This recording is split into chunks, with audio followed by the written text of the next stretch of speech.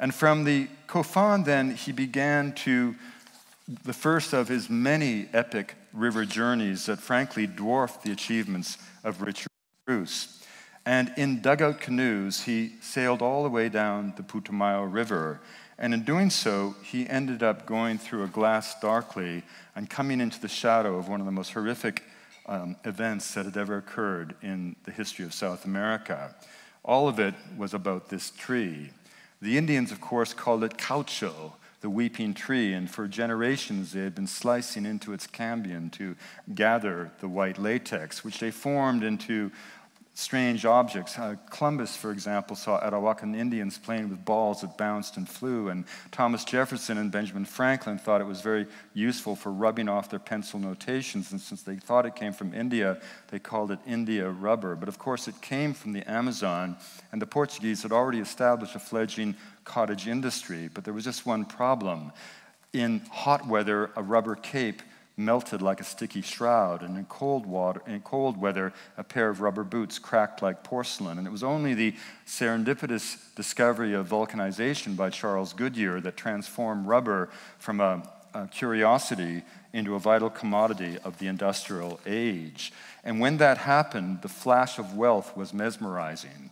In 1888, John Dunlop invented the rubber tire so that his kid could win a tricycle race in Belfast. By 1898, a decade later, there were 50 automobile companies in America alone. Oldsmobile, the biggest, made 425 cars in 1901. But within another decade, Henry Ford would be making the first of 15 million Model Ts. And all of them needed rubber, and the only source was the Amazon. The wealth was simply incredible, and by 1910, rubber made up over 40% of all of Brazil's export. In Pittsburgh, steel tycoon Andrew Carnegie lamented, "I should have chosen rubber." In Paris and London, men flipped coins to decide whether to go after gold in the Klondike or black gold in the Amazon.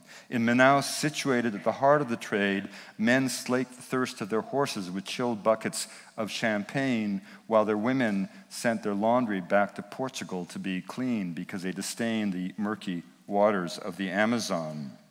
And all of this was made possible because of three species in the genus Hevea that grew broadly dispersed across the Amazon basin as a biological, ecological adaptation to protect them from their main predator, which was a pernicious fungal disease called the South American leaf blight, which invariably proved catastrophic if rubber trees were concentrated in plantations in the Americas.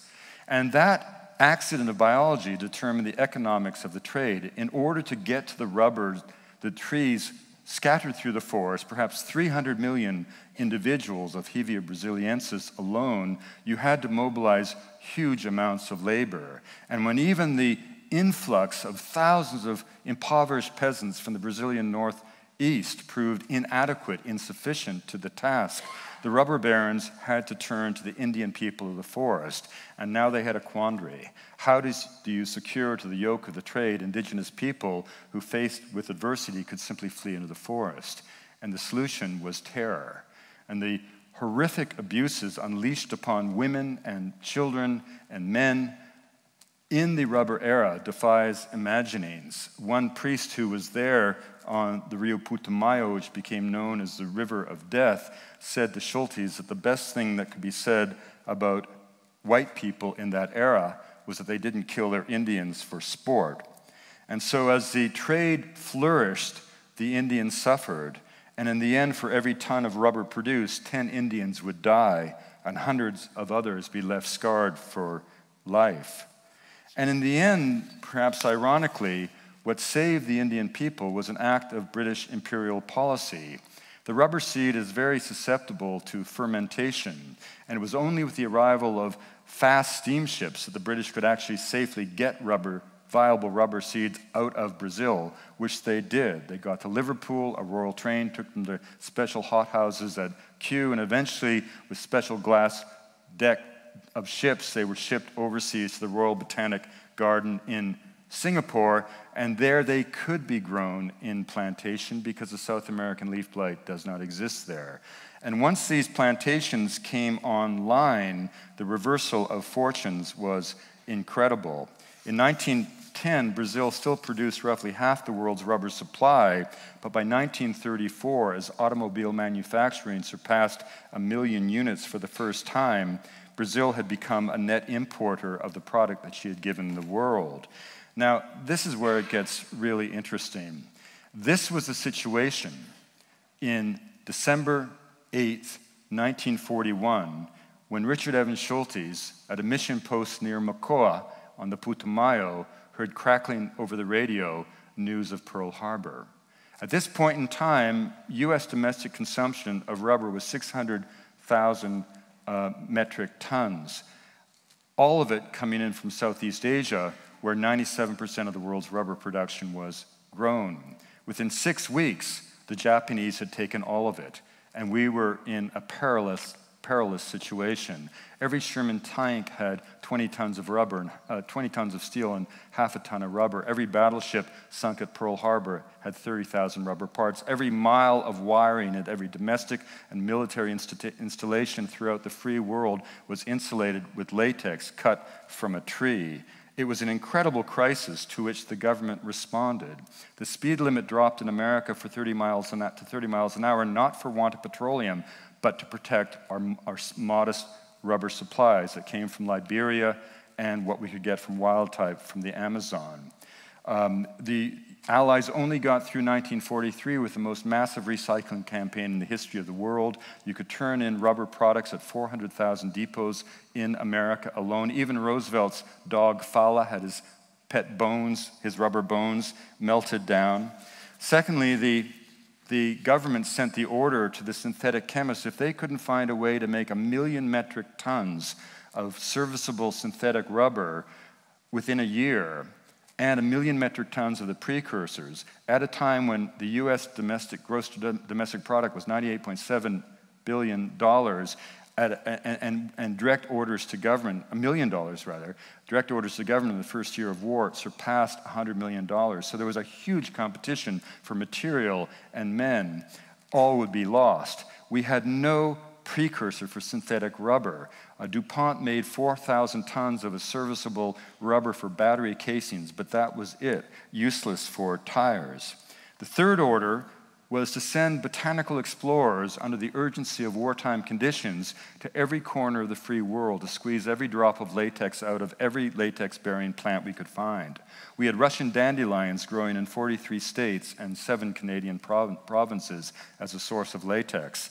And Schultes, given his expertise in the Amazon, was given the most difficult task of all, to go back and squeeze latex, not out of the forest, but to persuade Indian people who not a generation before had been tortured in the midst of the rubber, the first rubber boom. He had to persuade them to go back in the forest to secure rubber for an Allied effort of which they knew nothing. But he managed to do it. And he had heard that the mother lode was on a river called the Apaporis, which was completely unknown, represented on maps of Colombia by a dotted red line, 1,500 miles in length. The Carihona, supposedly a cannibalistic tribe, lived in the mythical headwaters, and Schultes then began a series of incredible expeditions, cutting tracks through the forest, dragging boats 14 days across corduroy roads, reaching into these rivers, and eventually discovering the very mountains that today bear his name, the national park that is named for him, mountains that no other explorer had seen, Cerro Campana, deeply significant to Macuna mythology. And in all these months, Schultes used to say he had to cover his eyes as he walked through the forest for fear of seeing yet another new species that he was not able to collect. And then his mission, having gotten to the headwaters of the Apaporis, he was to go down the river counting rubber trees as he went along to estimate how much rubber could be extracted from this remote drainage. He was told no matter what he did, don't go beyond the cataracts of Hirihirimo, where the entire river disappears beneath the earth for 5 kilometers. He was declared lost and presumed dead in September of 1943, and 4 months later, word reached Bogota from an isolated Catholic mission that an American botanist who actually acted more English than American was painting their church blue. And what this meant is that Schultes, having run out of gas, had traveled the entire length of the river so sacred to the Macuna. In 7 months, he counted 17,000 rubber trees. He estimated the drainage contained 16 million trees altogether that could yield 6.5 million pounds for the rubber effort. But increasingly, by the end of 1943, the Allies realized that this effort to secure latex wasn't going to make much difference. Even at the height of the rubber boom, when 5,000 adventurers a week poured into the Amazon, Brazil produced but 50,000 metric tons. We now had to produce 1 million metric tons to fuel the most important industrial expansion in the history of civilization, the arming of the Allied cause. So increasingly, the efforts of the plant explorers in 1943 shifted from securing raw tonnage of latex to solving the ultimate problem, to find a way to grow rubber in the Americas despite the blight, so that never again would we be held hostage by a foreign power taking control of the plantations of Southeast Asia. It wasn't as if the captains of industry hadn't known about the problem.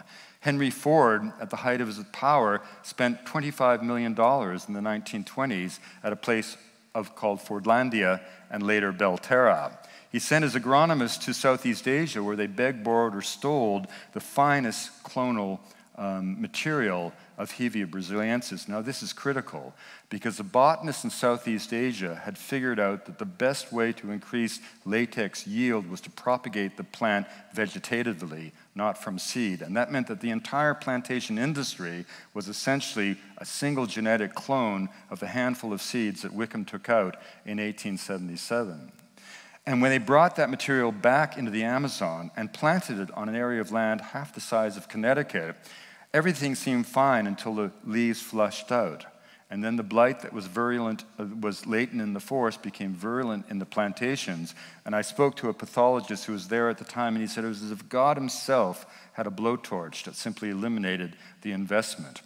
And out of that disaster came the greatest fear. It was shown that the process of selecting for high yield in Southeast Asia had made ecotypes even more susceptible to the blight, which meant that if the blight ever got over there, it could mean the end of the industry.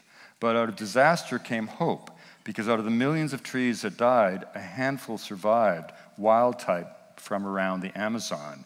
That suggested the possibility that somewhere in this forest, like looking for a needle in a proverbial haystack, you could find the real bleeders, high-yielding, disease-resistant rubber trees.